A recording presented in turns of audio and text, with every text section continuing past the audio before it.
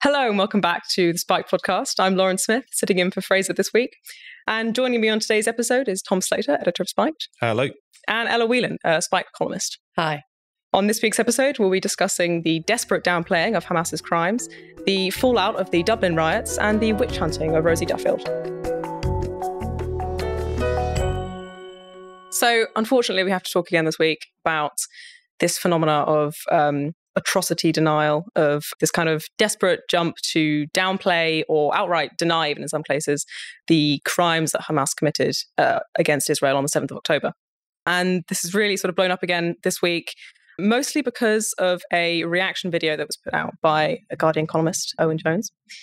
And essentially, this video, he talks us through his takes on the footage that was released by the Israeli government documenting the crimes of Hamas. And Owen Jones doesn't deny the atrocities, but he does demand more proof, specifically of the motivations and intentionality of Hamas. You know, he admits, okay, sure, we can see the corpses of women, but how can we know that they were raped? And, you know, we can see the bodies of the children that were killed, but how do we know that they were killed intentionally? So, Tom, what is the deal with people like Owen Jones? Are they just asking questions, as they say, or is there something more sinister about this?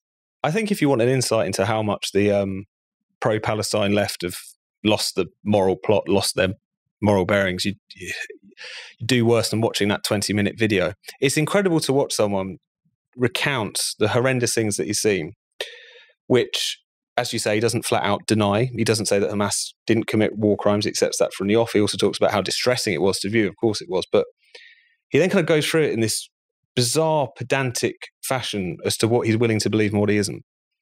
So cases of, we didn't see anyone being sexually assaulted, so we can't confirm that. There was a woman whose child remains was found without any underwear on, but obviously that's not proof. You do see a couple of young boys being severely maimed in a grenade attack, but we don't actually see any young boys being killed. You get to the point about what is going to be good enough for you, Owen. There was one actually sort of satirical, jokey send-up that was put on the internet where someone imagined him going to Israel and demanding that the coffins were opened for him to try and prove what it is that exactly happened.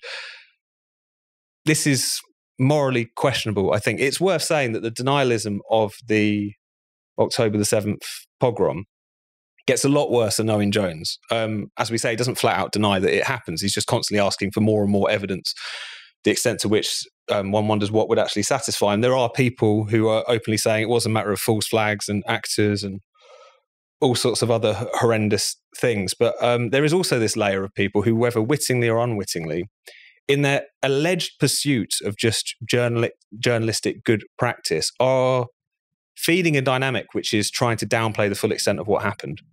You often see it with an obsession with the extremities of the cases. So you can say, yes, all these people were slaughtered, including women and children and so on, but there's this 40 dead babies claim. So they obsess about that. And if they're not presented with ample dot and comma evidence, then therefore you cannot help watching someone engage in that kind of discussion to feel like they're feeding something, which is to try and downplay just the full extent of it, if nothing else, or to question the full extent of it. And I think it's incredibly unpleasant to watch. And whilst I know what he thinks he's doing with it, I know he claims that all he's talking about is just journalistic good practice, he is wittingly or unwittingly feeding a tendency which has been very present on what you might roughly call his side of the debate, to say, in a way that would be very reminiscent of earlier denialist movements, yes, it was terrible, but it's not as bad as they're saying, is it? And whilst Owen Jones is by no means the worst of this, I think the generous interpretation of what he and others like him have been doing is that they're useful idiots. They're still feeding that dynamic, definitely. Yeah, absolutely. Yeah, we've even had sort of the hostages been brought into this now, trying to be used as evidence that, you know, maybe Hamas aren't that bad of a group after all. Maybe there are some redeeming qualities about them because, you know, you've had people saying, look at the way that the released hostages have responded to their captors. They've kind of been seen giving them maybe what could be a smile or shaking hands with them. And that's being used as proof that what happened on the 7th of October wasn't that bad. And Ella, what do you make of this? Like, what is going through these people's heads that makes them so blind to the evidence that is being presented in front of them, sort of getting lost in the weeds of, maybe one hostage smiled, but, they were still hostages. They were still taken hostage. There were civilians that were taken from their families. Why are people so blind to this? Well, I think there's something particularly dark about the picking apart of those videos as sort of a camera light flashing into the car, watching the hostages being put in by, you can see Hamas fighters with the green headbands. And, unless you've been in that situation, how would anyone know how they would react? Are they expressed, did they make friends with the captors? Are they expressing a kind of relief that thank God the ordeal is all? Who knows? What kind of extreme mental state you would have had to have been in to have been held hostage for 50 days, at that point, knowing what happened to your fellow people in the kibbutz you were in and have seen the kind of things you would have seen. I mean, it's just the lack of humanity to sort of use that as a means to bash the IDF is basically what's happening, is to say, it's really just a sort of Netanyahu propaganda campaign. Israel, on social media, there's lots of people saying, if you look at the state in which the Palestinian detainees have been, released from jail in, and the nice clothes that the people who have been hostages of Hamas are wearing, who are the real victims and who are the real evil people? It's just extremely unpleasant. It's stomach turning. But I think what's happening in relation to the sort of desire to pick apart evidence on social media. I mean, I think spite would be, we have a long history of being, and as most journalists would, of having a healthy amount of skepticism and always thinking about where's the evidence, what's the sort of angle for what anyone's pushing.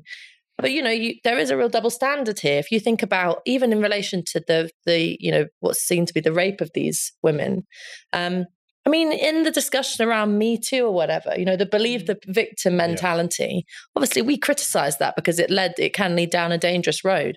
But there's no believe the dead victims mentality for these murdered Jewish women.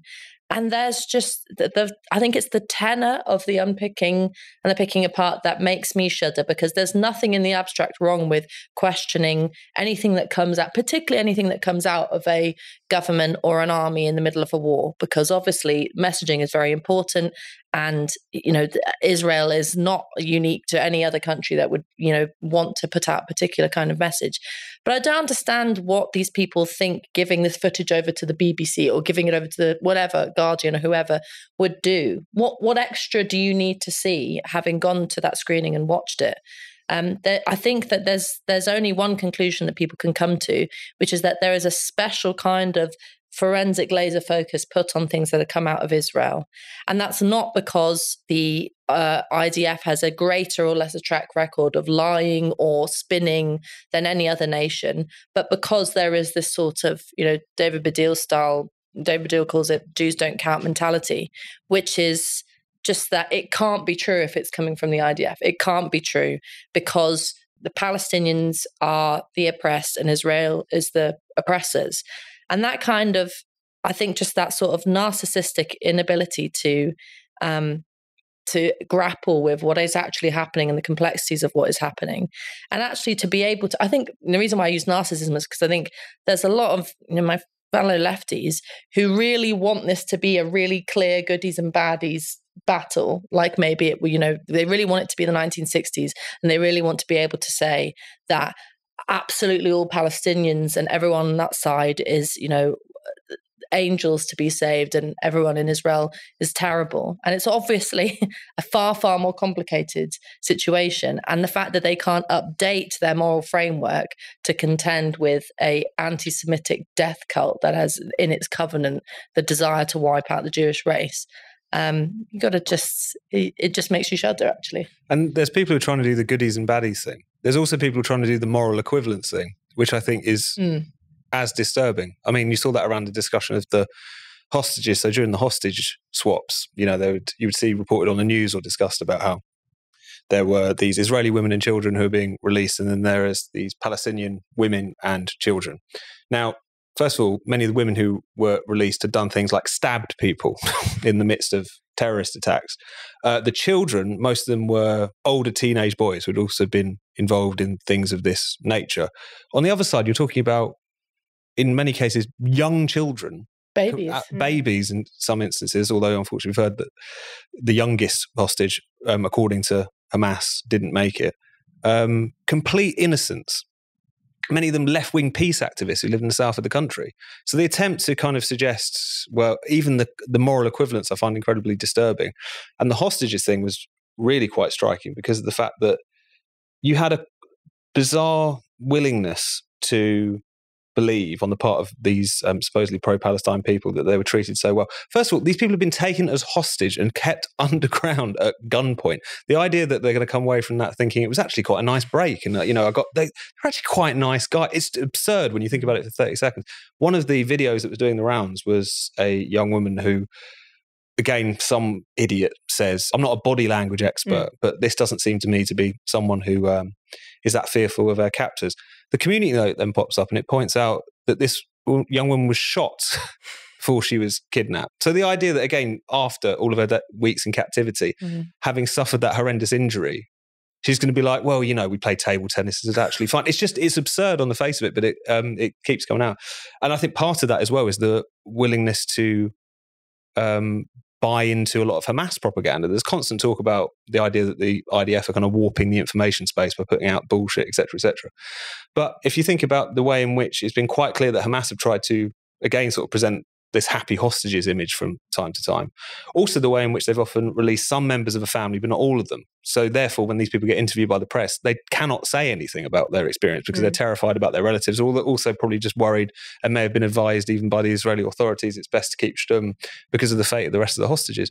So, and not to go back to Owen Jones, because one doesn't want to spend all your time talking about him, but that was one thing that was interesting about that video, the remarkable skepticism. Give me evidence for every single thing that was claimed and seen and so on. And then he'll just casually refer to, say, the death figures that the Hamas-run health authority will give and take that as read. That imbalance is interesting, isn't it? So, yeah, it's the moral equivalence, but also it's the disparity in who is believed and who isn't, when the anti-Semitic terroristic monsters in the piece are apparently almost more credible in the eyes of some of these people. I think that imbalance has been striking, and it's not, even on listening to the Today programme on Radio 4, they, at the beginning of when the war broke out, they would refer to authorities in Gaza. And you're like, okay, what? Hamas then, right? Yeah. What? Do you have some independent body that's, in the middle of Gaza able to give you reliable information? Or are you taking the words of, a terrorist group which has a vested interest in portraying, as much as you think Israel might have a vested interest in portraying a certain message? I mean, my God, a terrorist organization is not going to be, from my point of view, the most truthful of and the most reliable of sources. But there has been, I think this is the thing that a lot of people who have been following this war and who might be, as I do, have some concerns with the consequences of what's going to happen for instability in the region. The idea that if you can't completely wipe out Hamas because there's a new generation of people ending up in refugee camps who are going to be more aggrieved than their parents and all the rest of it. And you might think, I want to voice some of this. And maybe you think you want to, you're looking at this footage or you want to go on a march. But I think the reason why most decent people decide that they can't is because there is just this resounding silence of any kind of scrutiny or any criticism of Hamas. The discussion about what's happening in between Israel and Hamas is, just the world's criticism and scrutiny on this nation and people who have just been butchered. And it sometimes feels like just a free pass for the other side. And I think that we have to keep drawing attention to that and saying that this conflict, has got a long history. You could say it's complicated in terms of that's history, but what happened since October the 7th isn't complicated. It's very clear which side you should be on. And that's not on the side of a anti-Jewish death cult. So, of course, the other big news this week is coming out of Ireland. We saw last week some pretty dramatic and chaotic scenes of rioting happening in Dublin. This erupted towards the end of last week after a stabbing of 4 people, that's 3 children and a woman outside a primary school in the city. And it later emerged that the suspected knifeman was of Algerian origin. It's a little tricky because he is a naturalized Irish citizen who's been living in the country for 20 odd years. But for a lot of people, that was a kind of tipping point. And it became a sort of outpouring of anger towards the Irish immigration policy. A lot of people that felt like they hadn't been listened to. And we saw scenes of people setting cars and trams and buses on fire. There was a lot of looting, smashing up shop fronts, a lot of also some very nasty anti-immigrant sentiment and outright criminality. But the way that these riots were portrayed were, by the Irish elite that is sort of this, we don't know where this is coming from. We don't know why this is happening. This is just, stoked up by the far right ideology sort of being orchestrated. And we can't imagine why people feel this way. But Ella, there's more to it than this, isn't it? It's not just far right hatred. It's it's an expression of something that is something very deeply wrong in Irish society at the minute.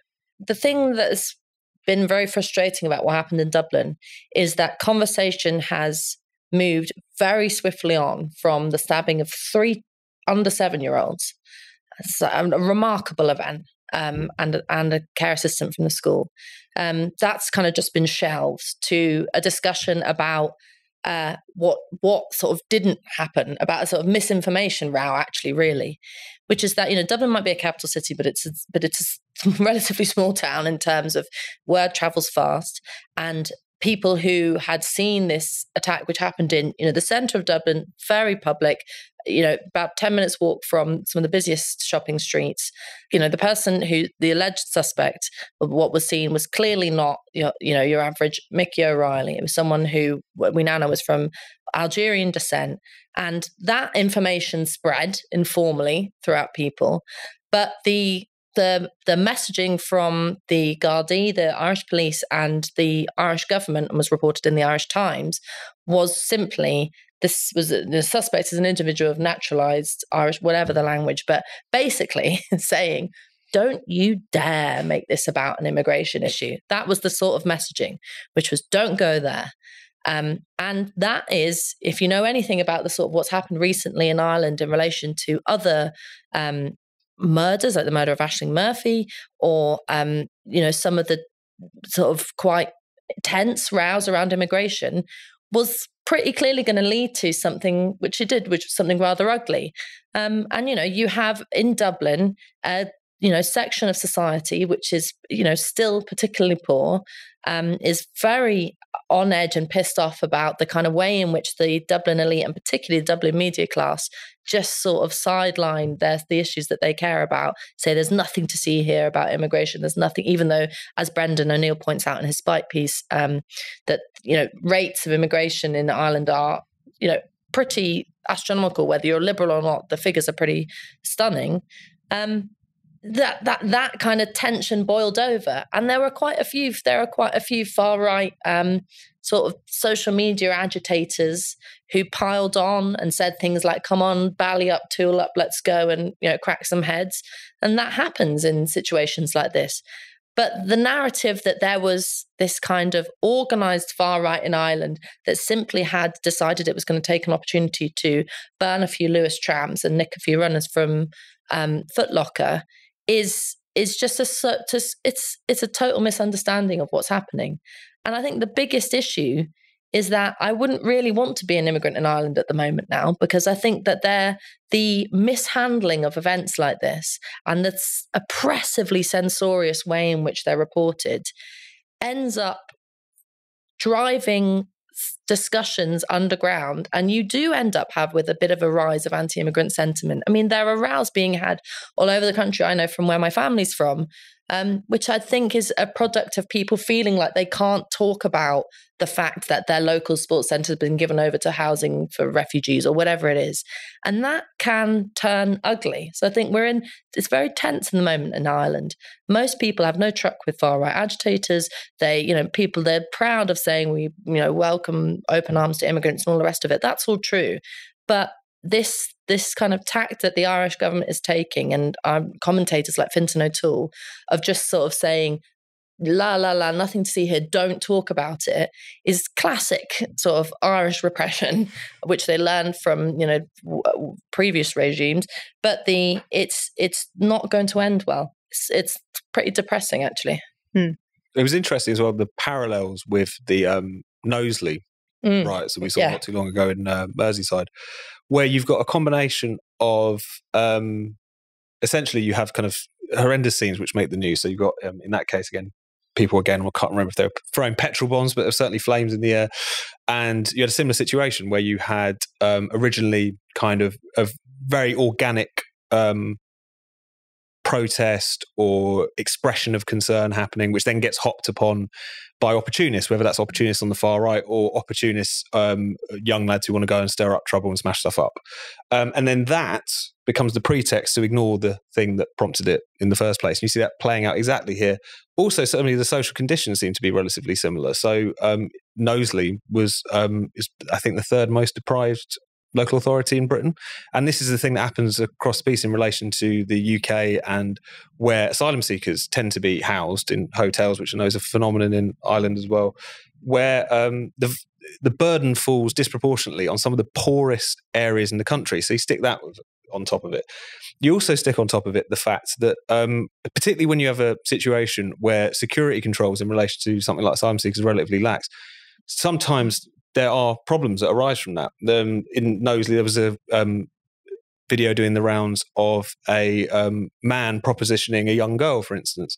And then rather than actually take any of that seriously, look into it, try to explore what actually might have happened, you just get it being reflexively pushed back by the media, by the powers that be, as far-right misinformation and so on. So you're creating a powder keg in this situation where you have some legitimate concerns, questions around security, public safety, also questions around resources. You've got people who are really feeling the pinch at the moment, and yet they look at, say, the local hotel, which used to be used for weddings and people used to work in, is now just given over to being accommodation for people who are claiming asylum. And then when they try and raise any of these things, they don't get any responses. You're pushing people towards having to express that via other means. Now, that's not to say that rioting is legitimate. I also don't think that it's as simple an equation of someone isn't listened to and then they go and torch a bus. So these are opportunists who move in the midst of a hairy situation, as it were. But it's so starkly clear that rather than address the concerns that people are raising, which have a lot to do with not necessarily migration or refugees entering the country per se, but certainly how that's being dealt with, how people are being integrated or not, how the general public are being brought along with this discussion rather than just being shut out of it and given no control over it whatsoever. It's a transparent attempt to just completely downplay it. And actually worse in the certainly in the post-Dublin riot situation, where it's now being used as a pretext to push through all these hate crime laws as well, as you say, kind of further saying, shut up about it, otherwise no, you can just see end up being locked up or whatever. Yeah, you can see the glee. Micheál Martin, announced that this hate crime legislation, which has been extremely controversial and has been in the works for a long time, but has been a bit sluggish getting through the Irish government. And now he said, absolutely, we're going to have this on the statute books by Christmas. It's like the perfect opportunity, the green light. Here we go. Now we can put in this kind of legislation, which is this horrendously circular, sort of Kafkaesque legislation, which says that a hate crime is described as anything that causes hate. So it's, you cannot put your finger on what it would mean. Actually, in kind of classic Irish form, they have this there's so much double meanings in it. They have a line in it which says you are allowed to be offensive, but then the next line says anything that incites hate is illegal. I mean, obviously, I'm not sure what would be offensive and wouldn't incite hate. So the whole thing is just an obvious attempt to, and it will be a successful attempt to completely clamp down on public conversation. And there is a real, I think people might not, who, from this country might not understand how intensely woke and undemocratic and elitist the Irish political class is. I mean, they're I think the worst in Europe in relation to whether it's trans rights, green issues, any of the rest of it. There is such a kind of such a disregard for ordinary people's views. And the outcome of all of this isn't going to be that the Irish people will just fall into line, but unfortunately that there are going to be tensions. If we just give one example from, in terms of how this isn't really actually about immigration necessarily, it's more about democracy. In the place where I'm from, it's a very rural area. It's, there's no public transport. You have to have a car, and there's not very many jobs or anything like that. And has just had its, planning permission Ireland is horrendous and takes a very, very long time. And after years of battle, have got this funding for this fire station and some community centre, and is overnight turned over to modular housing for Ukrainian refugees. And this is a process which has gone through town hall meetings and council meetings, and people have had their say in petitions. And people who are angry about that don't necessarily have any problem with a load of Ukrainian refugees. Maybe they do, maybe they don't. It's more the feeling of, you can't do that. You can't just snatch it away from us, having pretended like we're part of the conversation. I think that some of that is going to express itself in anti-immigrant sentiment. And unfortunately, that's the case for people who aren't actually really anti-immigrant. And the opportunists are going to have a great time, because I think the more that the conversation has been driven underground, the less it's able to, for people who might have liberal views on immigration or have a more nuanced view on immigration, will get their say.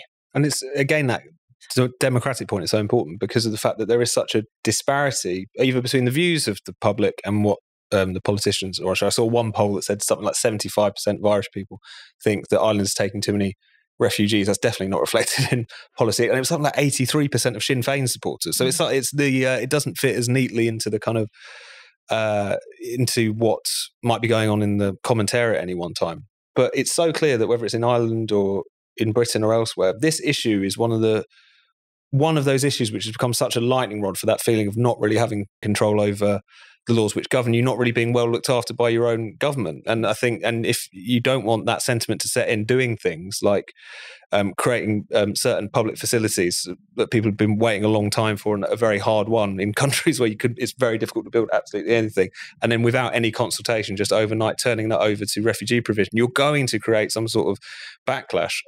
And that is so crystal clear at this point. And going back to that far right question, as I say, it's ridiculous to dismiss all of this as just being puppeteered by the far right or whatever. But you do not want to be in a situation where the only people willing to go there are those people who are willing to say, I hear you. Mm-hmm. They should be doing something about it. They are lying to you. But that is precisely what seems to be happening time and time again. One would hope that these governments weren't going to replicate that mistake so soon after, it felt like we'd already gone through that cycle, but it seems like that's where we're going at the moment, definitely. So for our final topic for today, you have to return to the trans issue, I'm afraid, and specifically about Rosie Duffield. So obviously, Rosie Duffield, Labour MP, has become famous as a champion of sex-based women's rights. She's constantly sticking her neck out for having gender-critical opinions. And somewhat bizarrely, she's now been accused of anti-Semitism for liking a sort of jokey, gender-critical tweet by Graham Linehan, who was criticising Eddie Izzard for essentially saying that if he was alive during the Holocaust, he would have been killed by the Nazis. We should say Linehan's joke, because it was actually quite funny, which is, of course, the Nazis had a big problem with white men with blonde hair. White straight men with blonde hair. Yeah. But apparently, liking this makes her anti-Semitic. This has been going on for quite some time. It's only just reached the news, I think. But the fact that it was instigated by one Ash Sarkar, I think tells you everything about how shamelessly political all of this is, not least because of the fact that Rosie Duffield was one of those Labour MPs who was very vocal and concerned about the anti-Semitism in the Labour Party under Corbyn issue. So the idea that she's some Holocaust revisionist, which is what the charge that Ash Sarkar essentially levelled at her door, or was endorsing Holocaust revisionism at all, it's so shameless, it's almost difficult to understand why it's being taken seriously at all. But unfortunately, this is just the situation. I think if Labour's got any sense, they should, the leadership that is, they should take this as an opportunity to almost quite ostentatiously stand by Rosie Duffield. But given what's happened during this witch hunt every step of the way to this point, there's no prospect of that. It doesn't seem like. I'm not saying they'll get rid of her, but they'll continue to let people just beat up on her until she's left the party. No, it's just trying to grind her down. I mean, Rosie just can't catch a break at the moment. There is, I think that as much as the sort of momentum side of Labour, when it was influential, had this kind of, and people still hold on to the idea that the whole kind of anti-Corbyn thing and discussion about anti-Semitism was a witch hunt, and you were just so obsessed with him and blah blah blah, and they can't see that seems to be exactly what's happening with Rosie Duffield, apart from the fact that Rosie Duffield has never said anything that's anti-trans, never said anything to my knowledge that's anti-Semitic, in fact, and has been through this as we've written on Spiked, has been through this before in relation to sort of threats of disciplinary action, and she's herself has admitted that she's got an incredibly hostile relationship with the Labour leadership. That they have refused, a lot of them have refused to speak to or apologise to her for what she's gone through, and it isn't a good look for allegedly a government in waiting, as they like to call themselves, for a party that a lot of people are thinking might win a next election when it comes, that there has been a continuous and concerted effort to hound out a vocal woman from their party. And I don't often do the kind of feminist line, but Christ, a woman who's talking about serious issues relating to women's freedom and is being pulled up for disciplinary action for the crime of liking something on Twitter. Even the sort of absurdity of the idea of liking, never mind that it was Graham Linehan, of simply liking a tweet is just ludicrous. Surely they're meant to be a party that's more serious than this. No, absolutely. If we could just pivot slightly away, something even less serious, and instead talk about Doctor Who briefly. The latest special aired over the weekend, and we were treated to the Doctor being lectured on the perils of misgendering a alien. So there's this sort of big fluffy alien. I believe his name is Meep the Beep or Beep the Meep, some combination of those words. And the Doctor foolishly assumed that this alien was a man, referred to it as he, and a trans character who's also played by a trans woman actress, delivered a delightful lecture to the Doctor about why we should never misgender people or aliens, and that we should always ask for their pronouns. The Doctor humbly accepted and said, "Yes, I'm so sorry. What are your pronouns?" I'm cringing just listening to you. Yeah, it was incredibly ham-fisted and difficult to watch. It's like I made it up. Like if you had to kind of try to make up, this show has gone woke, what are they going to do? Yeah. That's exactly what you would. But why are they doing this? Like, what is this all about? Why is it this constant sort of need? It's Russell T Davies. I mean, he's got an axe to grind, and it's his show at this point, and he's writing it. Fair enough. I mean, I don't watch Doctor Who on principle because I'm not a child, a nerd. But any viewers that are fans. But there's, I think it's telling that it always has to. Can't you just leave it alone? Yeah. Can't you just let it be what it is? Why does it have to have this messaging? Actually, Malcolm Clark wrote a really interesting article on Spiked about this, where he went into the fact that if you are a Doctor Who fan and you are interested in sci-fi, which I'm interested in, there's quite an illustrious history of on TV and in books and fiction of this being a serious genre, and that actually a long history of social commentary. Think about Brave New World or anything like that. And there is the fact that it's come from those sort of heights of quite, interrogating kind of the politics of the time, and actually a lot of the time quite serious left-wing ideology in sci-fi, to now an alien being offended or someone being offended on an alien's behalf because they have been called he or she. You just think, oh dear me, the authors of the past must be turning in their grave. The idea of this, because it's such a descent into madness.